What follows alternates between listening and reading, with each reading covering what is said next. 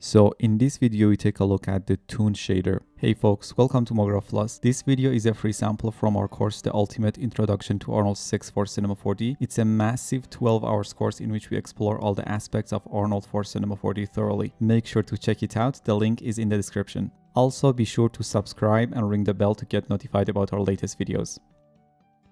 In this scene, I have this simple distant light, a floor object that has a shadow matte shader, and a background geometry with a flat shader assigned to it. You don't need to worry about how the scene is set up. We'll be talking about these shaders later on. The only thing you need to know is this distant light that works as the only light source in this scene, and it comes from above with a slight angle. We might change things as we move along in the lesson. So let's create a Toon Shader in the Material Manager.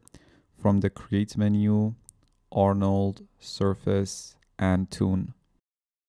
Assign it to the sphere and the car, and open up its network. Toon Shader is a non-photorealistic rendering solution to render edges, lines, and toon/cell shaded looks to achieve illustrative and technical images, for example, for like a halftone or comic looks. It has tons of options and I won't be covering everything here. I just go through the basics and you can check out Solid Angle website for detailed documentation. The shader has a lot of components: edge, silhouette, base, specular, stylized highlights, rim lighting, transmission, sheen, and emission. We are mostly interested in the edge and the base components. Now let's start with the base and turn off the edge contribution. So base controls the diffuse or base contribution color of the shader, or how bright the surface is when lit directly with a white light source. Keep this last part in mind as we get back to it in a moment when discussing the tone mapping color. You can choose any color and with weight control the overall contribution of the base component.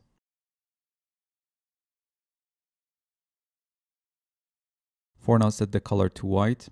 Now, tone map is where it gets interesting. Tone map lets you assign a ramp or a gradient with bunch of colors, and depending on how bright a particular area of the surface in relation to the light source is, different color of that ramp will be used.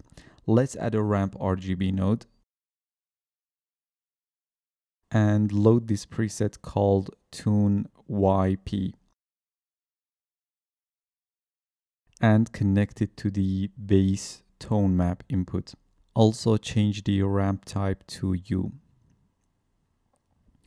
If you take a look at the sphere, and just one quick tip, in the IPR I have the progressive rendering turned off because the edges and the lines are rendered at the final stage of the rendering.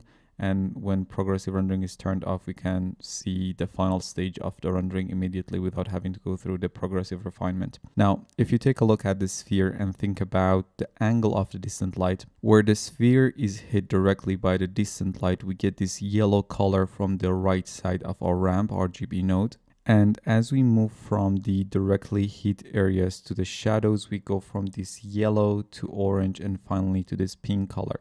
And you can see the exact same thing in the car as well.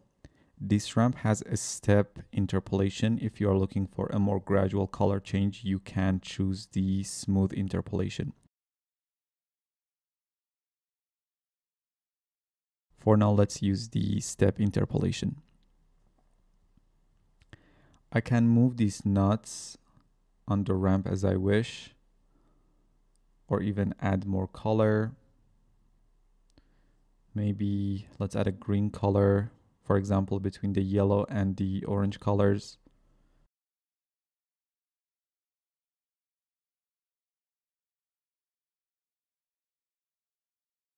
So that is really the basics of tone mapping. You assign a ramp, you define the colors from right to left. The colors on the right will show up where the light hits directly and the surface is brighter, and the colors on the left will show up where the light can't reach directly and the surface is not that bright, or in the shadows. For now, I'm gonna set the base weight to 0 and emission weight to 1 and open up the edge section. To render any edges, first you need to make sure in your render setting the filter type is set to contour, or you won't be able to detect and render any edge on your geometry using the Toon Shader. And this filter width here controls the limit for the width of the detected edges, and they cannot have any bigger width than the value defined here. 2 is enough for now. Let's get back to the shader and enable the edge detection. You have color, which controls the color of the edge.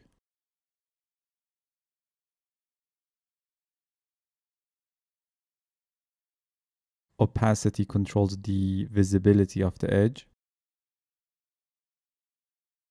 Width scale controls the width of the lines, and this is a multiplier for the filter width in the render settings. So if I set the filter width in the render settings to, let's say, 6, now we're going to get a much thicker line, but I can multiply it by a width scale less than 1 to get a thinner line.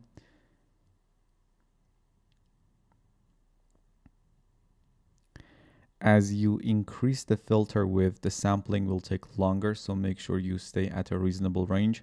I'm going to set the filter width to 2 and width scale to 1.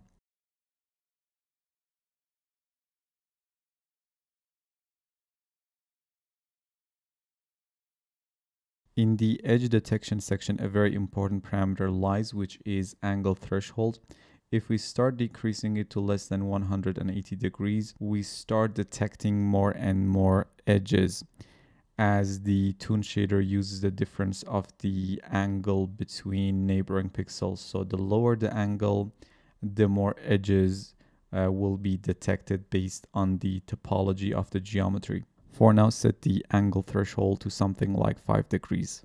Another important parameter here is the mask color. By assigning a texture like a noise texture to the mask color, you can essentially ignore the underlying topology of the geometry and draw a line anywhere. Press Ctrl Tab and let's search for a noise. Add a C4D noise. Set it as the beauty shader.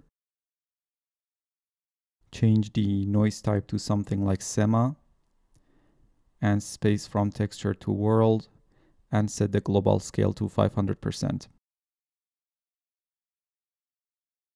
Now we can use this noise to draw lines. The Toon Shader will detect value difference between neighboring pixels and draw a line. Now I'm going to set the noise as the edge mask color and set the Toon Shader as the beauty shader. And there you have it. It does not have to be a noise, it could be anything else. Let's add a checkerboard pattern, for example, and set it as the beauty shader. We don't have very usable UVs on this geometry, so let's add a triplanar after the checkerboard and set the triplanar scale to something like 20. And in the checkerboard pattern, set the U frequency to 30 and V frequency to 8. Now connect the triplanar to the mask color input and set the tune as the beauty shader.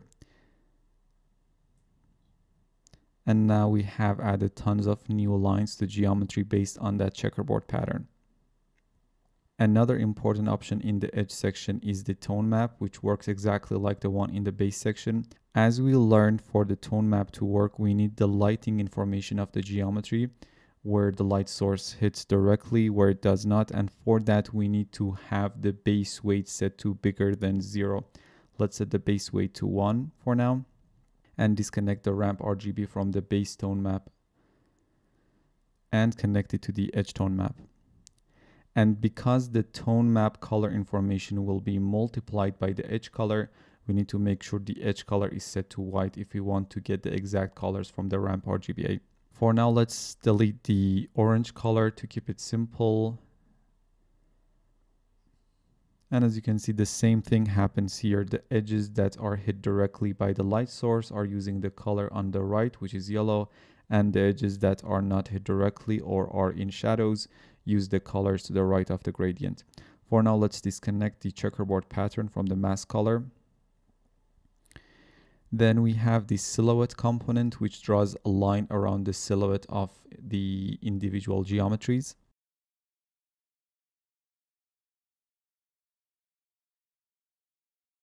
Let's zero out the emission weight for now. And now we only have the base color and the edge lines. I'm gonna quickly go through the rest of the parameters. If you want a deep dive, definitely check out the solid angle documentation. A quick tip, each shader has this help menu that has a help button that sends you to the documentation page of that shader on the solid angle website. Now, specular weight controls the amount of specular reflection, and as I increase the specular weight, we gradually start to ignore the base component, and at one, base contribution is completely ignored, and at this point the edge tone mapping is as well gone, and that's because, as I mentioned, the tone mapping is based on the lighting information on the surface of the geometry, and base component gives us that info. When it's disabled, we don't get that data, therefore tone mapping will not be possible. We normally want to use a value less than 1 for the specular weight, and the rest of the parameters here should be very familiar to you, as we'll learn about them in the standard surface shader. For now, set the specular weight 2.5. Stylized highlights allows you to define a texture and a light to draw a stylized highlight on the surface. Let's add a point light close to the sphere.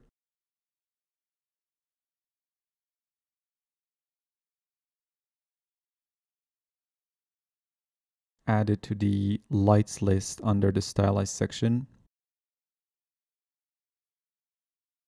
Now add an image node, unload this window stylized texture. Any texture you use here should have this black empty area because a circle will be drawn from the center of the texture that goes to the edges of the texture, and only the content inside that circle will be used. Now connect the texture to the stylized color. And now that window appears on our geometry as a stylized highlight, and size value here can be used to make the highlights bigger or smaller. Then we have this rim lighting section, which gives you a rim light shading effect based on the specified light. So drag in the distant light, change the color to something visible like blue, and increase the width to start introducing the rim light effect. Let's zero out the width. For now, set the specular weight to 0.